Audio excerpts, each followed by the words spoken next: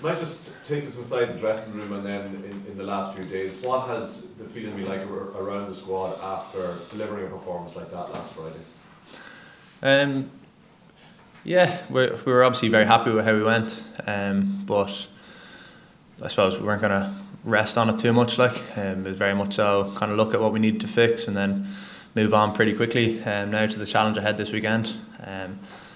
So yeah, it wasn't too much dwelling on it or anything, or kind of patting ourselves on the back. It was more just get ready to go again this weekend. You had a nice goal on Friday as well to get involved with it. Just talk to us about what's asked of you in a situation like that where the team is in the driving seat but you need to go on and finish the job. What's your mindset coming on? Yeah, so for all of us on the bench really, when we came on, it was very much so kind of fit in. Obviously the lads had done a brilliant job for the first 60 minutes, so we weren't looking to change anything there. So it was very much so kind of fit in, do our job, and then try and just bring a bit of energy. Yeah, so just kind of when we got on, just really to try and just kind of back up the boys and back up the work that they'd already done for the first 60 minutes and just try to give them that energy for the last 20 as well.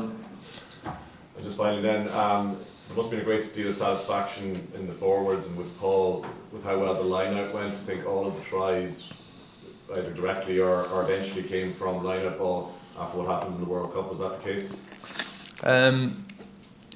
Yeah, I suppose it's always great to get a couple more tries. I suppose from our perspective, there wasn't really anything major needed to change. It was just a few little small tweaks, and thought we took a step in the right direction there. It was good, and yeah, obviously as a forward pack, we were delighted that we managed to get over.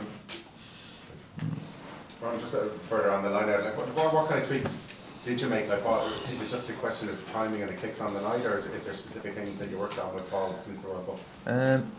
Not really specific things really. It was more just as I said, just keep tweaking the small details. So, for example, in the line out lift and stuff like that, and in the line out throw, and it's all about, as you said, the timing bit, and just yeah, obviously just it clicked last weekend. It was good, but yeah, there was no major revamp or anything. It was more just keep doing what we're doing, and as I said, just those small little tweaks to what we were doing.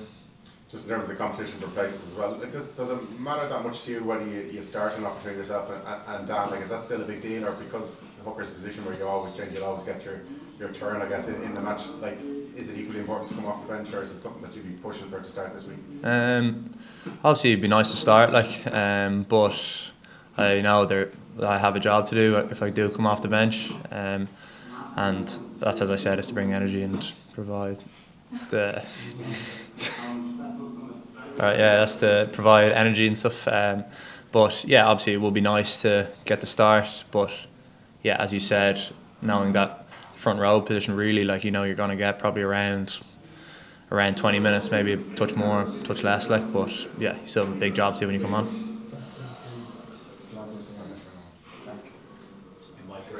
Yeah, it's Jack. They need to tell them to turn off the mic outside. Yeah. You can hear Jack right there. Carry on. Sorry, yeah, just one more from me, Ron.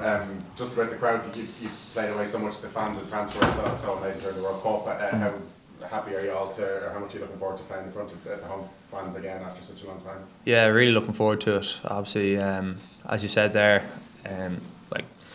over the period of the World Cup, the fans were absolutely amazing. Even last weekend again, unbelievable. So it'd be great to go out in front of a full stadium and deliver them a performance that they can be happy with and proud of. So yeah, we're all really looking forward to that. When we've seen new faces in and around the group, do you see any differences with this group and the World Cup squad?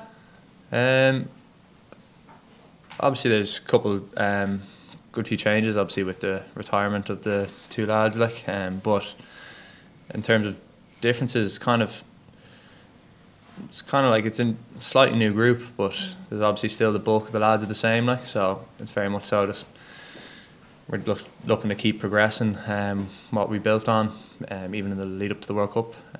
So yeah, I'd say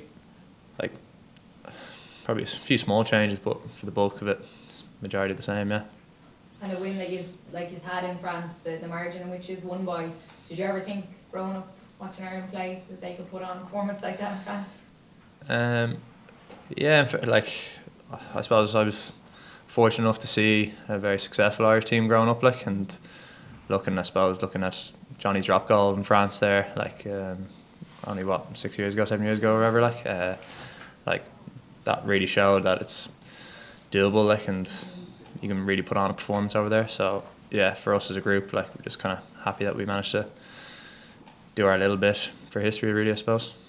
What's Matty Yeager been like in training, and what's he like to scrummage with? Brilliant, yeah. He's a really strong scrummager.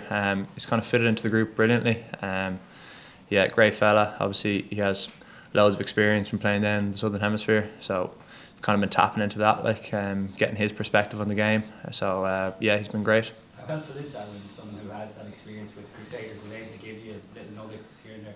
Yeah, it's unbelievably helpful, even just to see kind of a different perspective on the game, like, and how they viewed things down there. So yeah, he's been really useful resource, really, to kind of keep tapping into. So yeah, it's been great.